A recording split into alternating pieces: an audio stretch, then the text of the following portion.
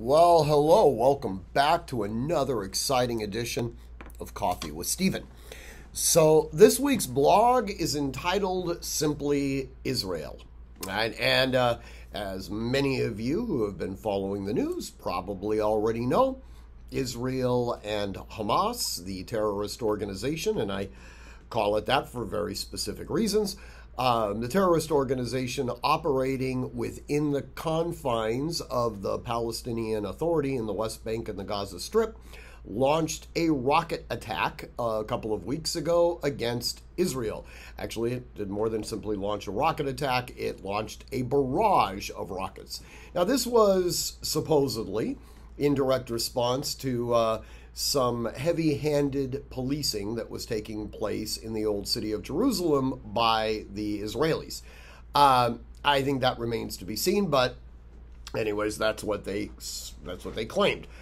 So this caused a lot of people to sit there and start pontificating about how we needed to stop supporting Israel for having the temerity of defending themselves. And the Palestinians are simply individuals that are trying to reacquire their land that was stolen from them.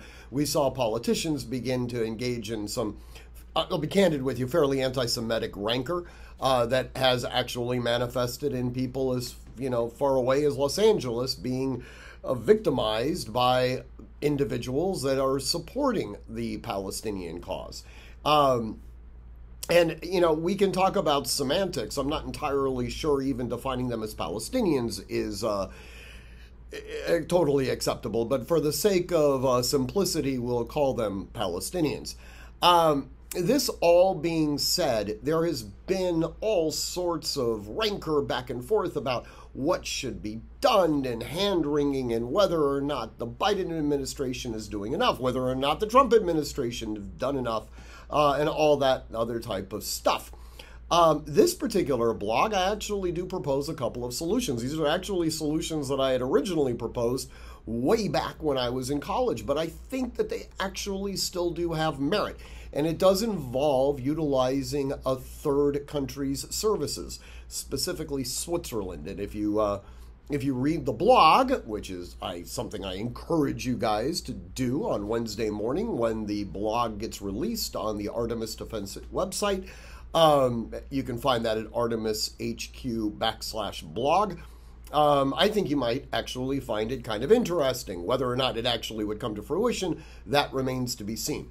One group, however, that has been left out of the conversation for the most part of Israel's response to Hamas and the original attack by Hamas against Israel is the country of Iran.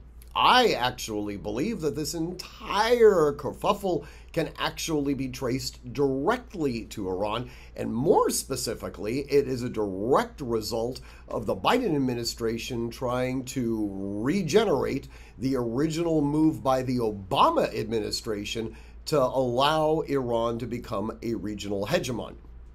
Iran, and I talk about this in the blog as well, Iran does understand that their military capabilities have been seriously degraded during the Trump years. They need to reconstitute themselves.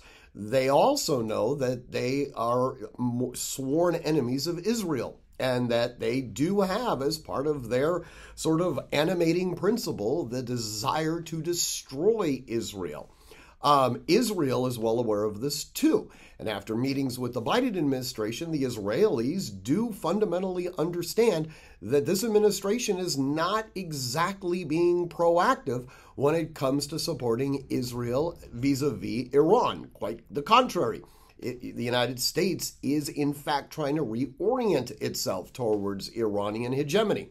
So the Iranians are left in a position of knowing that Israel has to make a calculated decision. Do they wait for Iran to reconstitute themselves militarily and then launch an attack against Iran? Or do they take this opportunity of a degraded Iran to launch an attack now? What's interesting is that if the Iranian calculus is correct, then their basis was, well, let's get Hamas, our proxy fighters in the West Bank and the Gaza Strip, to launch attacks against Israel and force Israel to become bogged down in what essentially will be a counterinsurgency operation, and spend a tremendous amount of blood and treasure to protect themselves closer to home. During this time frame, this would give the Iranians the ability to reconstitute their military position. It becomes really problematic, and it actually puts Israel into a really tough bind, because if they, quote unquote, fall for the bait, it puts them in a position of having to reorient themselves towards domestic security as it relates to the Palestinians in the West Bank and the Gaza Strip.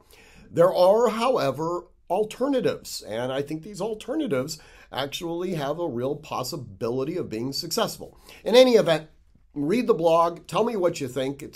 Unfortunately, I'm not the world's dictator, so I can't wave a magic wand and make this happen, but it is something that I think does bear some thought.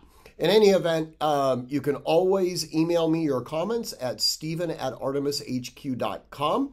Hopefully the blog comment function is being turned on again, but regardless, I want you to train constantly, train consistently, train repetitively, and train with purpose. Above all else, stay safe.